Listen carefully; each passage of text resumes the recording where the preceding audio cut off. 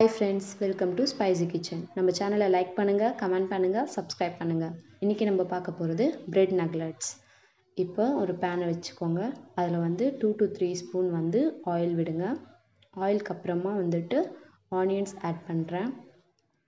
Onions நல்லா வந்து brown ஆனதுக்கப்புறமா நான் வந்துட்டு கார்லிக், ஜிஞ்சர் அப்புறம் க்ரீன் சில்லி இது மூணுமே வந்து இடித்து போடுறேன்.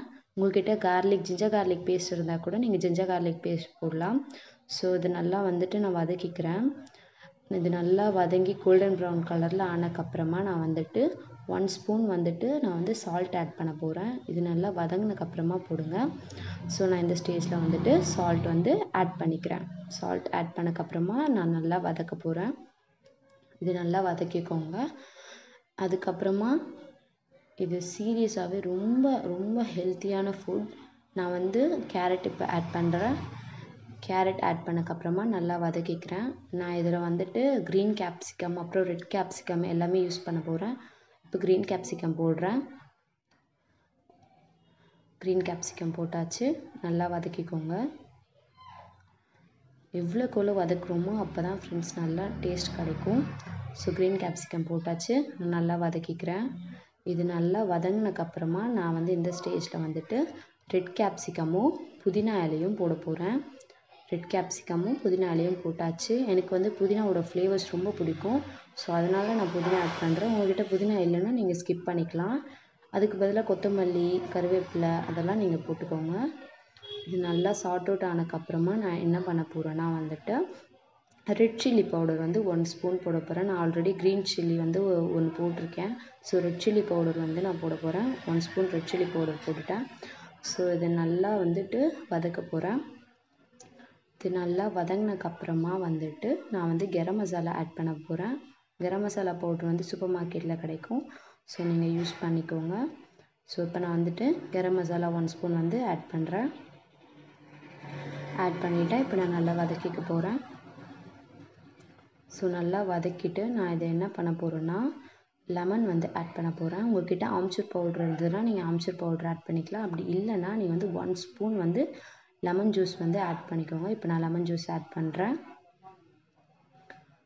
இது சும்மா ஒரு புளிப்பு தன்மைக்காக தான்.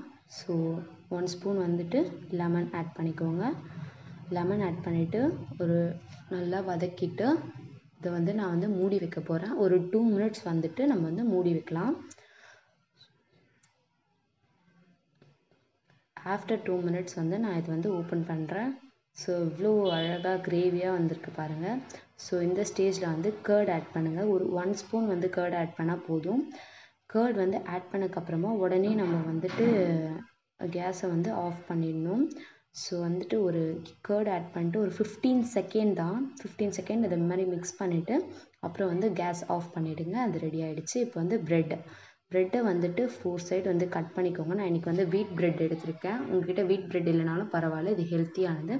ஸோ சப்பாத்தி கல்லை வச்சுட்டு நம்ம வந்துட்டு இது மாதிரி நல்லா தேய்ச்சி எடுத்துக்கணும். சப்பாத்தி தேய்க்கிற மாதிரி நல்லா தேய்ச்சி எடுத்தக்கப்புறமா வந்துட்டு நம்ம செஞ்சு வச்சுருக்க அந்த கிரேவி வந்து இது உள்ளே வைக்கிறேன்.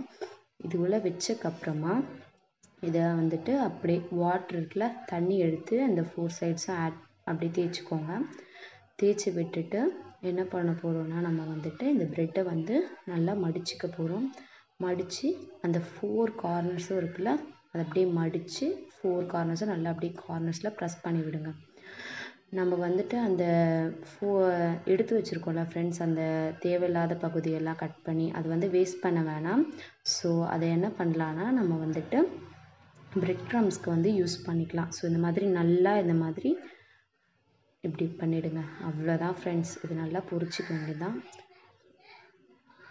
இப்போ இது என்ன பண்ண போகிறோன்னா நம்ம எடுத்து வச்சுருக்கோம் பார்த்தீங்களா, அதை வந்துட்டு நீங்கள் மிக்சியில் போட்டு அரைச்சிக்கோங்க. இந்த பிரெட் க்ரம்ஸ் வந்து மிக்சியில் போட்டு அரைச்சிக்கிட்டிங்கன்னா நம்ம கட்லெட் செய்கிறதுக்குலாம் ரொம்ப யூஸ்ஃபுல்லாக இருக்கும். தூக்கி போட்டுற வேண்டாம்.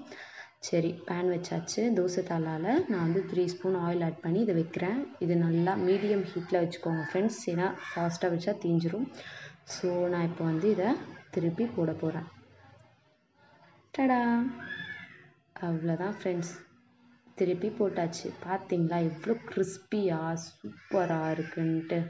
ஹெல்த்தியான பிரெட் நக்லெட்ஸ் ரெடி. நான் இது வந்து வீட் ப்ரெட்டில் பண்ணியிருக்கேன். உங்கள்கிட்ட மைதா ப்ரெட் தான் இருக்குன்னா நீங்கள் அதுலேயும் பண்ணலாம், ஒன்றும் பிரச்சனையும் இல்லை.